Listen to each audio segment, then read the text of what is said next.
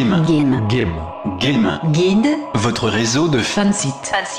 Et je suis ici avec, comme promis, deux membres de la team de développement de The Ghost Next Door. Le premier, qui est une personne que je connais depuis, ça fait combien de temps? Ça doit faire 10 ans maintenant. Pas loin, ouais, un peu plus même, je pense, ça me rajeunit pas. J'ai moins de cheveux qu'à l'époque. Et un peu plus aussi, tu sais. Un peu plus de poids aussi. Donc, c'est Fabien Aquin. Salut à toi. Salut. Et le deuxième, qui donc fait partie de l'équipe de développement du jeu, c'est Cyril Van der Meulen. C'est bien ça? C'est bien ça. Salut tout le monde. Salut. Donc en direct de Belgique, bien sûr. Vous êtes tous du côté de Namur ou il y a des Bruxellois dans le tas? Le jeu a été développé à Namur. Uh-huh. Donc moi je venais de Bruxelles et j'ai fait mes cours à Namur et le jeu s'est fait pendant notre dernière année de classe en fait. Ok, d'accord. Alors, écoutez, on va commencer une entrée en matière un peu directe, mais est-ce que vous pouvez tous les deux présenter votre parcours vidéoludique, que ce soit en tant que joueur ou en tant que concepteur, et un petit peu nous parler de votre jeu juste après, nous expliquer ce que vous faites par exemple dans l'équipe de développement et en quoi consiste exactement The Ghost Next Door. Allez, on va commencer par Fabien, dis-nous. Donc comme je l'ai dit, je viens de Bruxelles, j'ai fait mes études à Namur. Donc c'était à Albert Jacquard, l'école d'infographie, qui a une section jeux vidéo. Ok, d'accord, je l'ignorais totalement. Ouais. Donc on a commencé le développement de Ghost Next Door lors de notre 4e année. On était une équipe de 5 au départ. Et donc à la fin on s'est retrouvé à 3. 2 artistes ont quitté le groupe pour rejoindre l'un Ama Studio et l'autre Arkane Studio. Donc maintenant on se retrouve avec The Ghost Next Door qui est en version alpha. Et voilà, je pense que c'est tout pour moi. Et Cyril, toi pour... Moi je viens de Moucron, mais pareil j'ai fait mes études à Namur, à la HEJ aussi, donc la haute école Albert Jacquard avec Fabien. Donc, mais moi, lui était en section programmation en fait, moi j'étais en section artistique. D'accord. Donc, la majorité des personnages, par exemple du jeu, etc., c'est moi qui les ai fait. Donc on a commencé le développement du jeu en septembre l'année passée. Ah oui, d'accord, donc ça s'est fait quand même assez, entre guillemets, assez rapidement, parce que quand on parle de jeux indépendants, on a toujours l'impression que c'est des... c'est une toute petite équipe évidemment qui a développé le jeu, mais on a l'impression que c'est des jeux qui prennent des années à être développés parce que du coup il y a moins de monde qui travaille dessus, donc 1 an ça a été quand même assez rapide. C'était un projet d'études ou c'était quelque chose que vous vouliez faire en plus sur votre passe-temps, on va dire? Je dirais un peu des deux, ça dépendait des membres de l'équipe à la base.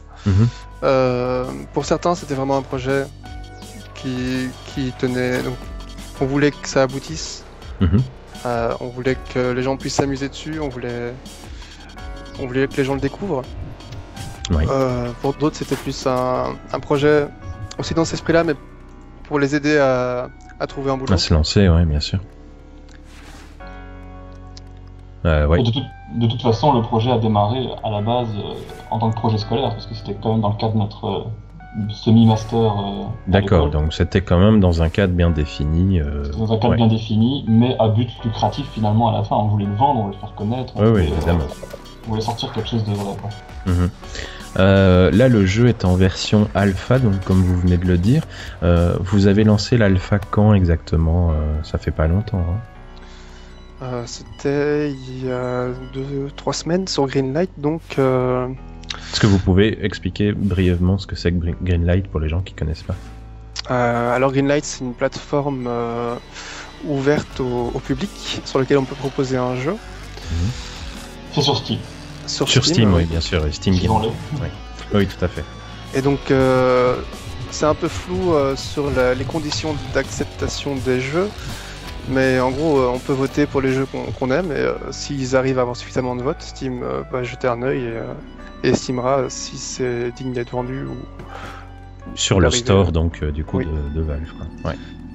Donc là, pour le moment, il est toujours à l'état de projet pour lequel on peut voter. D'ailleurs, je vous invite, vous tous qui écoutez cette interview, je vous invite, mais je l'ai dit dans le test d'ailleurs, pour aller, je vous invite à aller voter pour le jeu, bien sûr. Donc, il est toujours à l'état de projet pour lequel on peut voter. Ouais. Et si jamais on va dire, il gagne assez de votes, c'est quoi? Valve vous contacte pour le mettre sur le store de Steam, et puis après vous touchez vos royalties comme n'importe quel studio entre guillemets lambda, quoi. Ouais, ce serait à peu près ça. Ouais. En fait, on discute avec Steam d'une date de sortie en fait définitive du jeu, et ils nous donnent une sorte de deadline. Et à cette date-là, on réalise le jeu, quoi. D'accord. Et tout évidemment un pourcentage. Tout le monde peut mettre son jeu sur Steam Greenlight, ou il y a déjà des critères d'acceptation? Tout le monde peut mettre un jeu à condition de payer 90 €. Ah oui, d'accord, il y a quand même un droit d'entrée. C'est ça. Enfin 90 pour les Français. Bien sûr, oui. Tout à fait, tu fais bien de le préciser. Sinon pour le reste, non, il n'y a pas de vraies conditions, c'est juste c'est le public qui va décider de toute façon lesquels sortiront du lot et lesquels resteront dans l'oubli. D'accord. Donc ça fait 2 semaines en fait qu'il est sur Steam Greenlight, et vous avez une deadline par exemple. Enfin, quand on pense à Steam Greenlight, on pense souvent, même si ça n'a pas vraiment grand chose à voir, on pense souvent au crowdfunding type Kickstarter et ce genre de choses là. C'est pas le même principe, même s'il y a quand même le principe de soutien qui est là aussi. Et il y a toujours des deadlines sur ces sites là. Sur Greenlight, vous avez une deadline aussi à respecter? Non, je ne pense pas qu'il y ait de deadline sur Greenlight. Mais en parlant de site de crowdfunding, on aimerait justement lancer notre projet sur Kickstarter. D'accord. Pour justement nous aider à peaufiner, à continuer le développement du jeu. C'est toujours une version alpha. Ouais. Pour nous donner plus de temps libre en fait, pour pouvoir accélérer le développement en fait. Oui, tout à fait. Je pense qu'il est temps que vous nous parliez un petit peu du jeu et de ce que vous faites justement dans ce jeu-là. Fabien, toi tu parlais de programmation, Cyril tu nous parlais de plutôt d'artistique, donc j'imagine que vous avez 2 rôles très très très différents mais néanmoins très complémentaires. Donc est-ce que vous pouvez déjà nous présenter le jeu, nous dire en quoi ça consiste, pour les gens qui n'ont pas encore regardé la vidéo de démonstration que j'ai fait dans l'article? Alors pour donner une idée déjà, ceux qui connaissent Binding of Isaac, on s'est beaucoup inspiré de ce jeu-là. Donc c'est un jeu qu'on voulait très rejouable, avec des parties qui peuvent aller d'un quart d'heure, 20 minutes à 1 heure. Donc ça se passe en vue de haut. Et le principe est de se balader dans un étage dans lequel se trouvent plusieurs pièces. On commence à rentrer dans une pièce. Une fois dans cette pièce, il faut tuer tous les monstres de la pièce pour pouvoir en sortir. Et donc on passe à la salle suivante et on doit comme ça trouver la sortie de l'étage pour aller à l'étage suivant. Avec des boss entre chaque étage. D'accord, donc il y a toujours un espèce de boss à la fin d'un étage. Ouais. Et des petites récompenses à la fin, si je me rappelle bien, avec des monnaies qu'on peut faire tomber durant le niveau. Des monnaies sous forme de masques en tuant des monstres ou en ouvrant des meubles. Il est aussi possible d'améliorer en fait ses compétences au niveau dégâts, déplacement, vitesse d'attaque, etc. On peut aussi trouver des nouvelles armes. Tout ça pour au final arriver à avoir le matériel nécessaire pour finir le jeu. D'accord. Et le jeu actuellement est est terminé, donc il y a une fin au jeu, parce que moi je suis pas allé à la fin, je suis trop mauvais. Donc j'ai vu les 3 premiers niveaux, mais dans l'alpha il y a 2 étages. D'accord. Avec 2 boss. Là, j'ai dû recommencer une fois un niveau alors, sans m'en rendre compte. Mais je suis mort plusieurs fois. Mais il n'y a pas de fin encore à proprement parler. Pour l'instant, c'est juste c'est la fin de la démo. En gros, on tue un boss, c'est fini. Il n'y a pas encore de. D'accord. Alors, est-ce qu'on peut qualifier The Ghost Next Door de hack and slash? Parce qu'il y a des mécanismes qui sont propres au hack and slash qu'on retrouve un petit peu dans le jeu. Par exemple, le fait que les niveaux soient générés aléatoirement. Il y a le côté très nerveux aussi. Il y a un peu de hack and slash. En fait, on s'est inspiré de Binding of Isaac, mais aussi de Alien Swarm, qui a un gameplay aussi très très nerveux. Qui lui n'est pas un hack and slash. Enfin, je ne pense pas. Non. Mais il y a le système de loot qu'on pourrait apparenter à un hack and slash, oui. Mais en fait, il y a un terme très défini qui représente notre jeu, c'est le roguelike. Le roguelike. Ah bah oui, tout à fait, rogue, oui, bien sûr. Oui, comme rogue. Comment n'y ai-je pas pensé? Oui, effectivement, c'est comme les jeux Rogue Legacy, Binding of Isaac, ZTL, même Diablo. Aussi. Même Diablo, oui. Qui est qui là pour le coup est carrément un hack and slash, oui. Tout à fait. Il y a, je vais peut-être plus m'orienter vers l'artiste du coup. Il y a quelque chose qui frappe assez fort dans le jeu, c'est le genre de choses que moi j'adore personnellement dans les jeux, c'est quand les éléments graphiques servent des éléments de gameplay.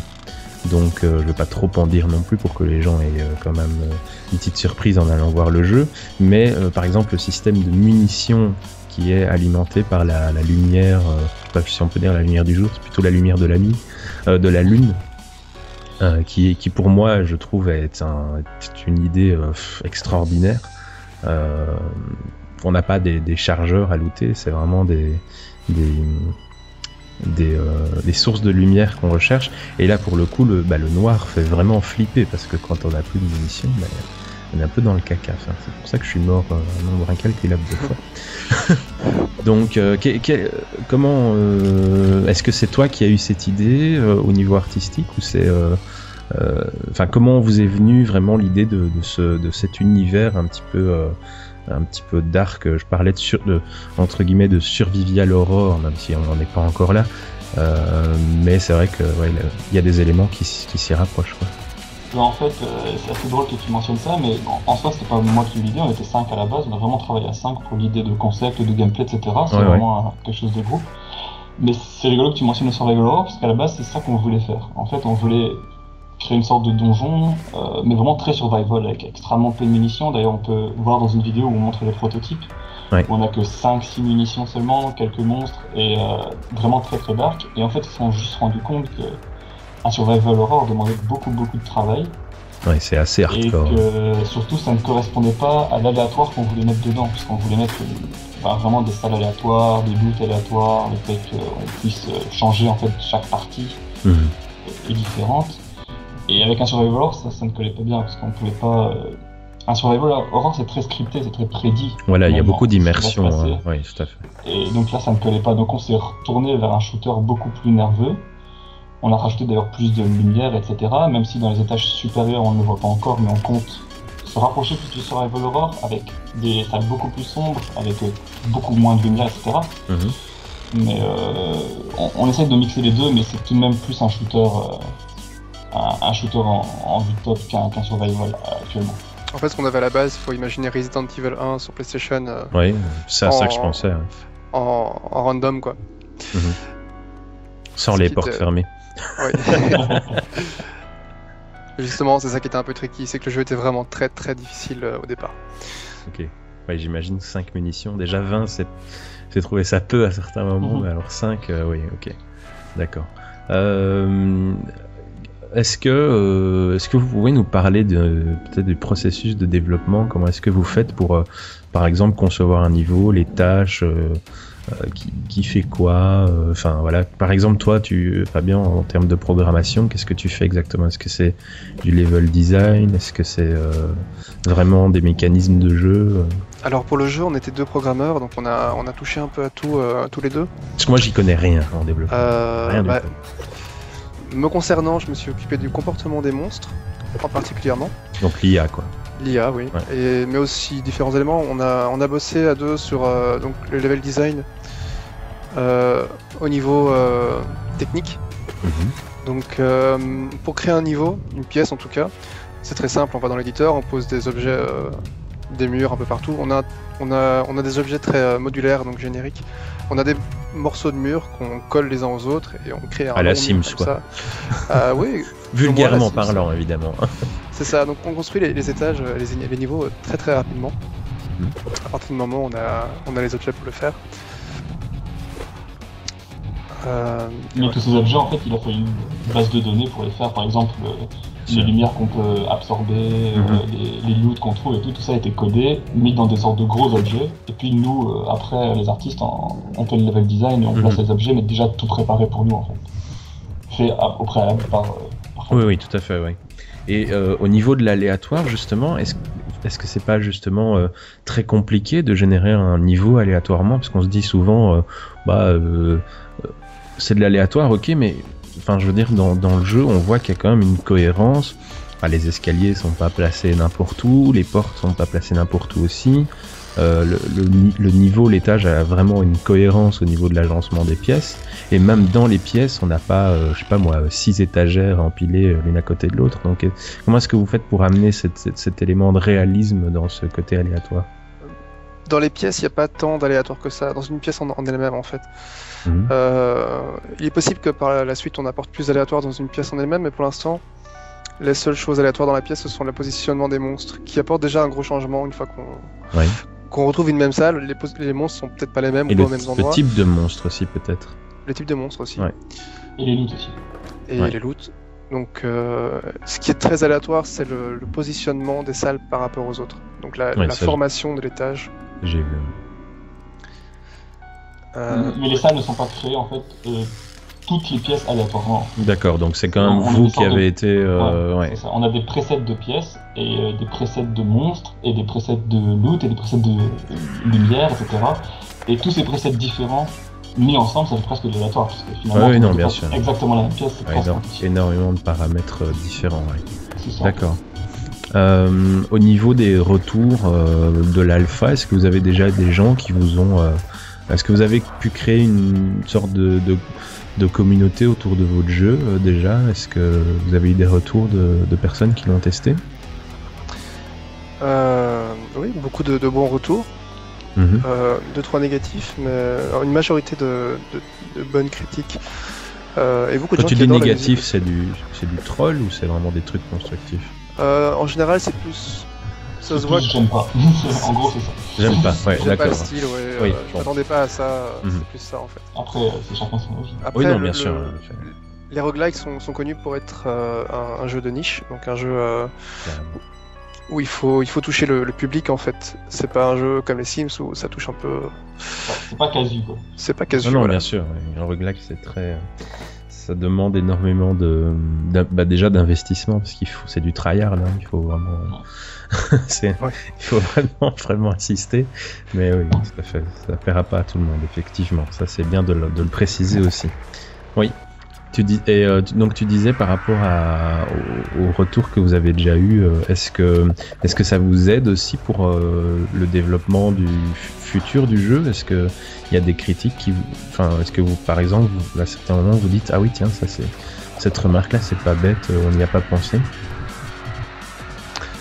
On a pensé à beaucoup de choses.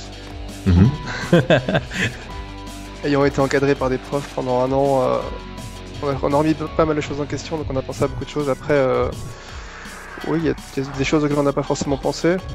Il y a aussi des choses qu'on aurait voulu faire qu'on ne peut pas faire, ou on pourrait faire, mais ça prendrait beaucoup de temps. Du point de vue technique, ouais. Comme un mode coop, par exemple, ça nous prendrait énormément de temps à intégrer. On aimerait le faire, mais on n'est pas sûr de pouvoir le faire.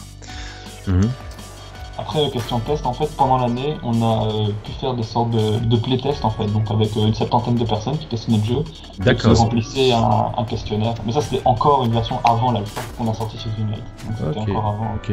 Donc il y a quand même eu pas mal d'étapes au processus. Le jeu, là, tel qu'il est, tel qu'on le voit, tu parlais tout à l'heure d'un jeu beaucoup plus hardcore au départ. Il y a quand même des gens qui l'ont testé et qui vous ont quand même... donner des retours quoi. C'est ça. Ouais. Ça nous a permis de beaucoup faire évoluer le jeu, vraiment l'améliorer et se rendre compte qu'en fait la première base qu'on avait faite est beaucoup trop difficile. Mais quand on développe un jeu, on le teste beaucoup nous-mêmes et ça devient trop facile pour nous. Oui, bien sûr. C'est rigolo. Oui, c'est normal. Oui, Fabien. Je sais pas, tu allais dire quelque chose. Ah non, absolument pas. Ok. Au niveau artistique, justement, parlons-en. Donc, on a parlé évidemment. Toi, tu t'occupes. Tu m'avais dit que tu t'occupais de créer surtout les monstres. Donc, vous étiez 2, donc j'imagine que l'autre s'est occupé des décors. On était même 3 à la base. 3, ok. Mais principalement, il y avait à la base surtout un level designer, un qui faisait tous les décors, et moi qui faisais tout ce qui était caractère, enfin personnage et animation. D'accord. Et justement, tu parlais de la musique tout à l'heure. Moi, enfin, pour ne rien vous cacher, c'est vraiment ce que j'ai préféré dans le jeu, je pense. Outre l'aspect graphique et le gameplay, évidemment, mais c'est vraiment la musique, je l'ai trouvée extraordinaire. Et je pense que c'est vraiment une des très grandes forces de The Ghost Next Door. Comment est-ce que la musique a été développée pour le jeu? Est-ce que la musique a été écrite avant ou est-ce qu'elle a été écrite sur des phases de gameplay? En fait, la musique, on a eu un coup de bol parce qu'on a rencontré un Français qui vient de Brest, qui fait de la musique par passion, justement pour des jeux vidéo. Il avait déjà fait des musiques pour notre jeu vidéo qui est en développement, et il aimait beaucoup notre projet. Donc il a décidé de l'essayer et il a décidé de faire les musiques du jeu, tout simplement. Donc les musiques ont été faites vraiment pour le jeu. La personne qui a fait les musiques a testé le jeu, a testé, a essayé des musiques, on a vu ensemble, et donc on a vraiment un truc qui correspond bien avec ce qu'on voulait. Ensuite on a mis un système de musique calme et musique active. Donc dès qu'il y a des monstres, la musique s'active un peu, et dès que... C'est ça. C'est ce que j'ai dit dans la vidéo de gameplay, c'est que... On a des phases, parce que je me suis pas mal baladé dans les niveaux, on a des phases on a un thème musical qui est assez calme en fait, et quand des monstres apparaissent, la musique s'intensifie mais le thème reste identique. Ouais. Et ça j'ai trouvé génial en fait cette phase, parce que bon, dans beaucoup de jeux vous avez une musique très une musique d'ambiance, on va dire, quand vous êtes dans le jeu, et dès que des monstres apparaissent, la musique change brutalement et vous avez... Non, là vraiment, c'est vraiment amené de manière assez naturelle. Donc pour moi, c'est un point très très positif du jeu. D'ailleurs, avec Kickstarter, la personne qui a fait la musique aimerait bien faire un album avec les musiques du jeu au bout d'un moment, quand il y en aura assez. Et il sera sûrement disponible sur son site ou... D'accord. On communiquera quand ce sera là. Ok. Bah écoutez, est-ce que vous voulez ajouter quelque chose pour parler de votre jeu, ou peut-être pour parler de vos projets futurs, si vous en avez Oui. Bah là, le projet futur, vraiment, là, très bientôt, je dirais d'ici peut-être 2 semaines, quelque chose comme ça, c'est lancer le Kickstarter. Donc on va refaire beaucoup de pubs, surtout sur Steam Greenlight et sur la page Facebook, etc., pour essayer de relancer les gens et essayer que notre Kickstarter fonctionne pour pouvoir développer le jeu le plus vite possible. Et on pensait d'ici 6 à 8 mois, après le Kickstarter, pouvoir sortir une version officielle. Une version officielle, oui. Du coup, sur Steam, grâce à ce Greenlight, enfin si jamais, si je vous le souhaite, ça porte ses... En espérant, oui. Tout à fait. Ok, bah écoutez, un dernier mot. Votez pour eux. Votez pour nous, oui. Votez pour nous. C'est toujours bon à prendre. Tout à fait. Et soyez curieux. Essayez-le, et puis critiquez-le aussi, c'est toujours bon d'avoir des retours positifs, négatifs, mais soyez constructifs, c'est juste ce qu'on demande. Voilà, pas juste j'aime pas. Ça sert du bashing, mais pas positif. Non, c'est vrai. Ok, bah écoutez, merci à vous deux pour avoir pris un petit peu de temps, pour m'avoir accordé un petit peu de temps avant d'aller manger. Je vais vous laisser aller vous sustenter. Merci à toi. Mais c'est un grand plaisir. Donc l'interview sera disponible a priori lundi sur YouTube et sur SoundCloud, et bien sûr dans l'article. Voilà, et j'hésiterai pas à relayer aussi quand vous commencez la campagne Kickstarter. Fabien, tu me préviens et je ferai une petite brève là-dessus. Ça va ? Ça va. Voilà, merci à vous deux. Merci à toi. Salut. Salut.